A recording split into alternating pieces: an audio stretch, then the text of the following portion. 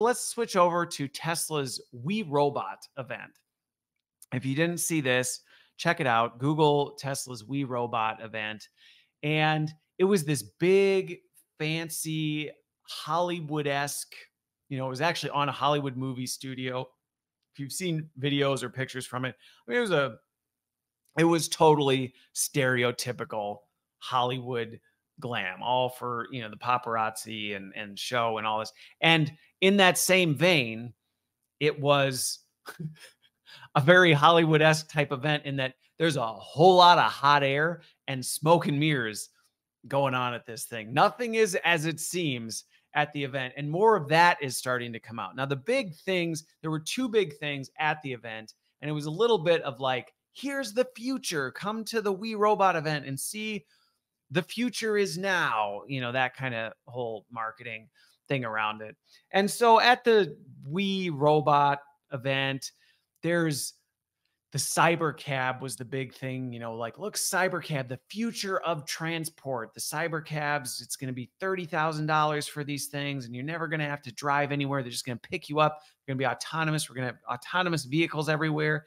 And then you get into the event, and there's Tesla bots just walking around everywhere. They're serving you your drinks, and they're engaging you in conversation and, all this stuff. And I mean, again, videos, pictures, well done. Well done. It looks cool. It's neat. It's, again, on the surface level, kind of like the rocket being captured by the tower. You go, wow, what an incredible marvel in modern technology and where the near future will be. But then once the glitz and the glam kind of wears off and the endorphins get out of your system and you start going, all right, now what really is going on here? Now they're already starting to take criticism on the whole event for a couple reasons. So I'll focus on the Tesla bots first, and then we'll go, Tesla bot, and then we'll go to the CyberCab.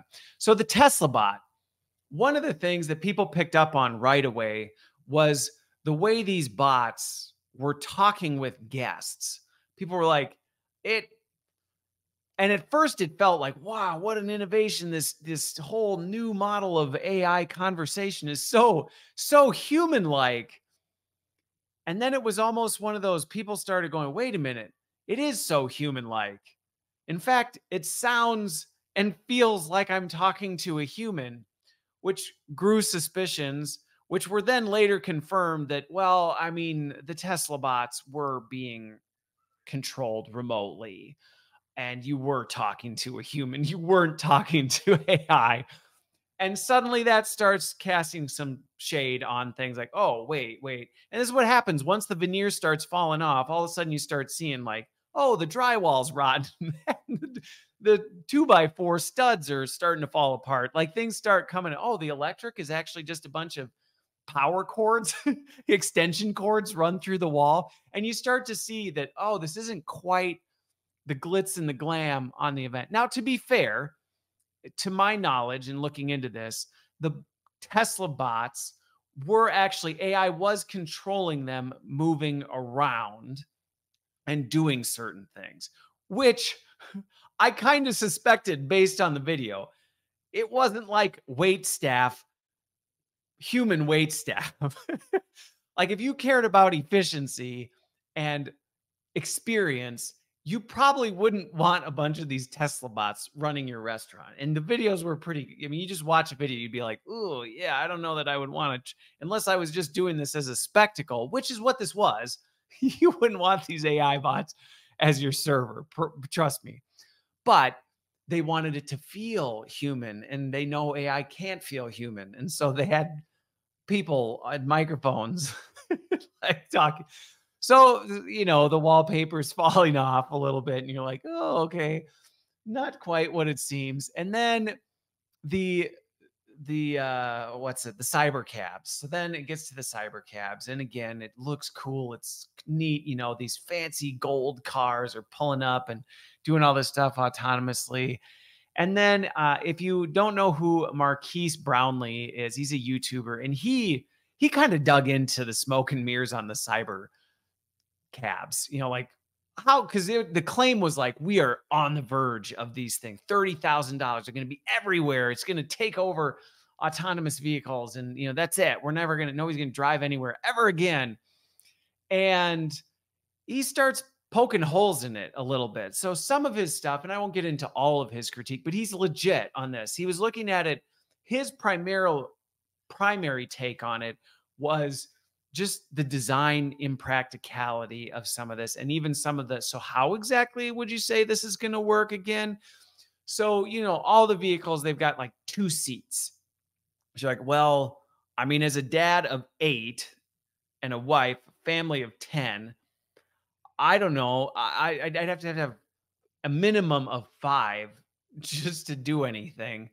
That's not terribly practical. So he's going, all right. He's kind of picking apart the doors, going, these Lambo doors aren't super ideal for anything. There's no rear visibility in it. There's 0 manual overrides in this. So while all for, the idealistic, wouldn't it be great if you never had anything and could just trust AI 100%? Like, you built that into the design, that there's no way if things goes off the rails to intervene. Like, what if it just dies and you just need somebody to move it? You can't. You literally can't do anything with this, which, if you followed anything about autonomous vehicles, they don't have the best track record. Let's just say that. They can do some cool stuff, but even people who are very pro autonomous vehicles that I've talked to are like, yeah, but I always want to have the ability to take over if something's not going right, or if something's malfunctioning, or a light comes on and maybe I just don't feel very good. Or even just personally, I know tons of driving enthusiasts. I myself sometimes just like to get in my Suburban and go for a drive for no reason other than just to be behind the wheel, feel like I'm in control in my own world. The world is my oyster, and I can go out and just drive around for a little bit. And so to say we're going to completely get rid of the possibility of that, I think there's a lot of people who would go, yeah, I don't know that I like that. And then when you look at how these things are charged, this is one of the things Marquise got, rightfully so. It's like, how do you charge them? Oh, well, they are wirelessly charged. There's no external port to charge this thing. So all the roads will just have wireless stuff in them. And you go, our infrastructure is not set up this way at all. Like, we don't, what are we going to rip up every road on the planet to try and make this thing work? Like, how's that going to happen? And granted, one of the things I think we have to be careful of, and I know, having worked in the corporate sector for a long time, that can be frustrating, is when people have really cool ideas like this, and then people are just pissing all over them. Yeah, well, that's not going to work because you didn't do that. Why didn't you think of that? Oh, that's dumb. You can't have that. And that's really frustrating. And I get it. And it would be easy to pick apart any innovation. I mean, I remember being one of the people who was responsible for convincing organizations to implement mobile smartphones at the time. And people did the same thing. Mobile smartphones. Who wants more than a phone on their phone? What a stupid idea. Yeah, well, look where we are now. So I think we have to be careful that we don't completely dismiss everything. But if you know anything about the Cybertruck, I mean, let's just say Tesla doesn't have the best track record of thinking through some of the practicalities of how does this work in the real world. This may sound great and work great in concept, in a complete hyper, idealized, everything's designed around this working. Yeah, then it works great. But that's not the world we live in. We live in a broken, dysfunctional world where nothing goes according to plan. And even when the response to, so how would you handle this, there is no response, or it hasn't been considered, that's a problem. I mean, I just think, going back to the Cybertruck one, not only have people seen the things where like it's breaking people's fingers in the hoods and, stuff like that, but even Whistling Diesel he's a YouTuber where, it supposedly has this towing capacity and all this stuff. And he proved the thing, like, you pull a trailer too hard, it'll literally snap the whole frame and send your trailer smashing into you. And that's in light use. So again, it's not that we should tear apart every objection. And I tend to be more of the let's go for it and see what happens. But I actually really appreciate when people start thinking about this stuff and going, yeah, but what about this? Or what about this? So that it at least forces you to go, that's a good point. We hadn't thought about that. How would we handle that? And it was pretty clear based on the WeRobot event. A lot of those moments have not been happening. Or if they're brought up, it's never mind that. We're going to live in our utopian world that isn't real type of a thing. The final thing, though, that I would add on this, because I do see things based on where it is, even if it's not really going to be $30,000, even if it's not going to be released in early 2025, it's not going to take over the world in the next 18 months. I do think there is going to be, and will continue to be, there already is significant impact on jobs with this kind of stuff. And it's coming very quick. And I just think about the number of, people who drive Uber or Instacart drivers or all this other stuff.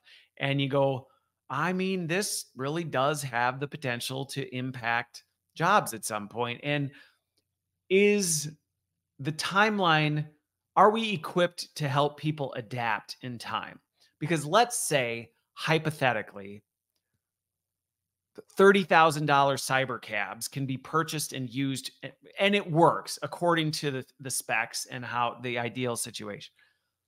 If that truly were the case, it would just wipe out a lot of drivers, because it'd be like, well, why would we? For 30 grand, I'll buy one and it'll take me wherever I need to go, at any point and whatever. And I'll just have Walmart drop the stuff in my car and then have it come right back. I don't need to pay Instacart to do it. I'll just have it. So it would dramatically change things. And I do think this is an area that, we aren't putting enough investment into, is helping people, one, and it's part of what I'm doing with this show, is to help people recognize, hey, this change is coming. It is, as much as I joke and make fun of this whole thing, this kind of stuff is coming. And there are people whose livelihoods depend on driving. And so what are we doing to help prepare them? How are we making sure they're aware this stuff's coming? How do we get companies to start thinking about, okay, so what could those people do? And how do we get those people prepared to go, these are the new skill sets you're going to need in this world? And I think that's something we need to spend a lot more time on. But that was not the focus. That was definitely not the focus of the WeRobot event, unless you want to take into consideration your future job can be sitting behind a microphone like this, pretending to be a robot and talking to people. I don't know what you would call that job description, but there you go. There's a future job for 2025.